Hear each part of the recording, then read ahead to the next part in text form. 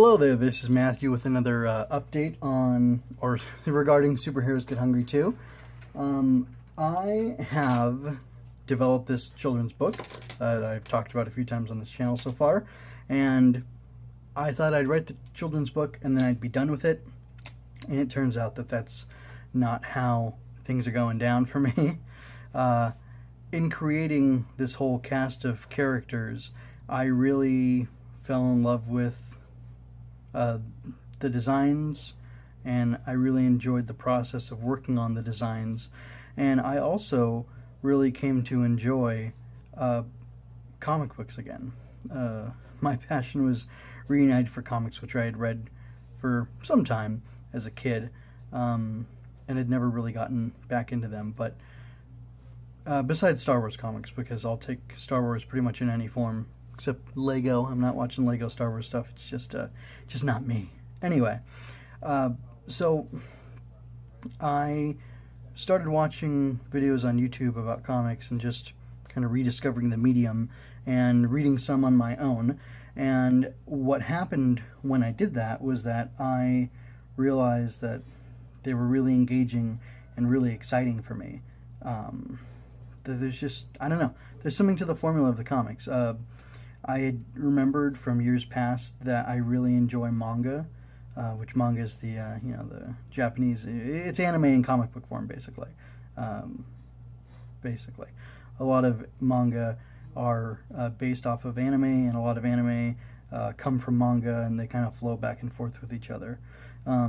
So, anyway, something I always really enjoyed about manga, the Japanese comic books, is that they are formed into collections, and you basically obtain them. You can either be subscribed to a weekly or monthly book where it has a bunch of a company's comic books collected, and they're similarly themed. There'll be different shows with different from different creators, or different shows. They're different comics from different creators, and it's kind of like subscribing to all of Marvel or DC or Dynamite or Boom, any of the company's comic books, and then getting all of their comic books, but just a few pages at a time. And then what happens is, when shows are popular enough, this is how I understand it anyway, when a show is popular enough, they will it will basically get collected, and that collection will put the whole stories together in order, and then what results from that is that you can go ahead and buy those. And actually, in America anyway, when you go to buy manga at a bookstore or online even, typically what you're going to be doing is buying one of those collections. And that's actually neither here nor there. The point is that the visual medium, the reading the comics on the paper, is actually really something I've come to enjoy once again. And I'm really interested in taking the work that I'm doing with this children's book and all the characters I've developed for it, and seeing them appear in other works. And I'm really interested in now the idea of actually making comics with these characters. So, my own comic books. So, anyway, I'm definitely interested in seeing Superheroes Get Hungry 2 published. That's what I'm working towards right now. But as a, not a fringe benefit, but as an aside, I want this whole universe of these other characters to exist as well. And as part of that, what I'm trying to do is create a cohesive universe that all works together. And in that, I've created all these characters. They all have different types of powers. And these characters, actually, this is a team of the Cosmic Cadets. It's three boys who work together. They all have different sources for their powers, but they all have one ability that links them together. And the reason for that is, well, that was kind of accidental. As I was developing their powers, I ended up giving all of them some similar abilities. So Dark Star actually has control over gravity, which she can use to fly and do other things. The Cosmic Cadets have constellation magic, so they have kind of crazy magical powers derived or based on various constellations. And Leap has the ability to teleport, kind of like Kurt Wagner or Nightcrawler from X-Men. So I was thinking the fact that all these characters can teleport themselves somehow is a thing that links my universe together, because I want all these different characters I've created to exist in the same universe, and they do.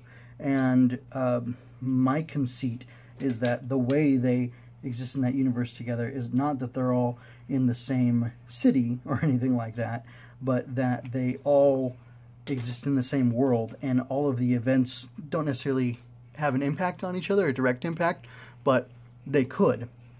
And there are connections between them.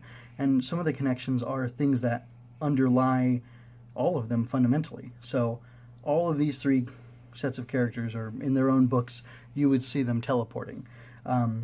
Now, my idea is that they all have their unique ways of doing that. Darkstar, for example, I think because she has power over gravity and you know, a black hole or wormhole or something that would enable people to teleport would be a distortion in space-time.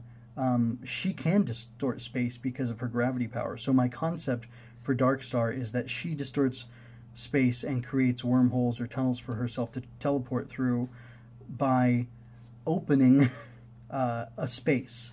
She uses her power of gravity to create like an anti-gravity force which pushes away space and warps it until it opens up into something that is big enough that she can go through, and then she comes out on the other side of it somewhere.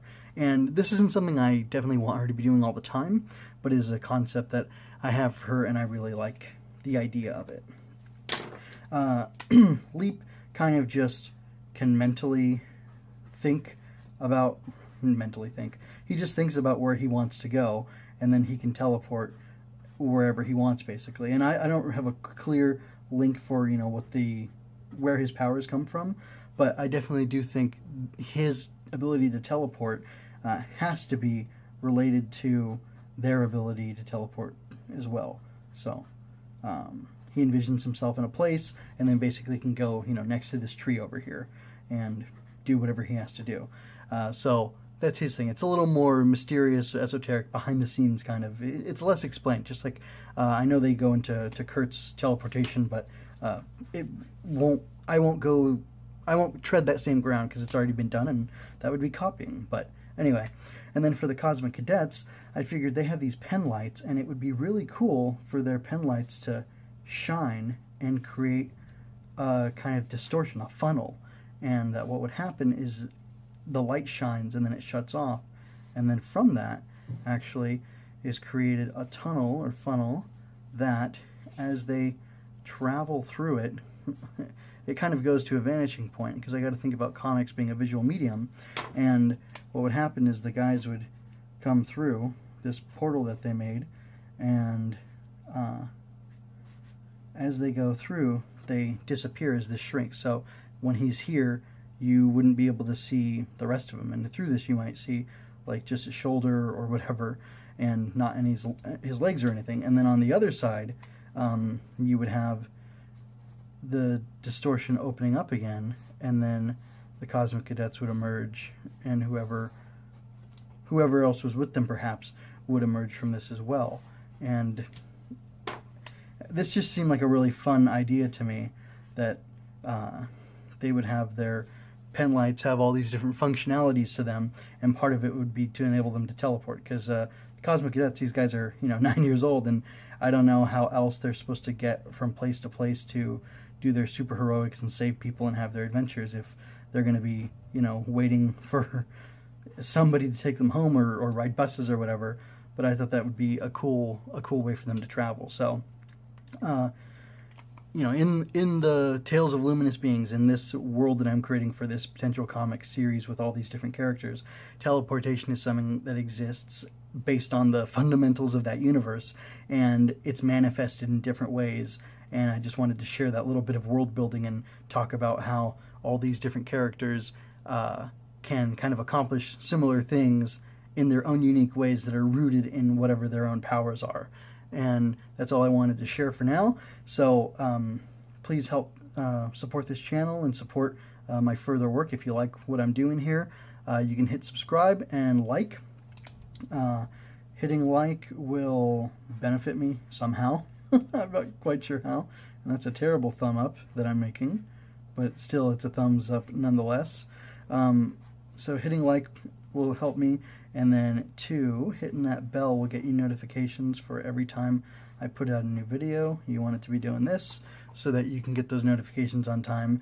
And please subscribe to me. I've just learned that if I get 100 subscribers, I can get a custom YouTube / whoever, Luminous Beings Books, or whatever I'm going to call the YouTube channel. So it's easier to share, and it'll be simpler for me to grow the channel and popularize these books and these stories that I want to make. Thank you for your time.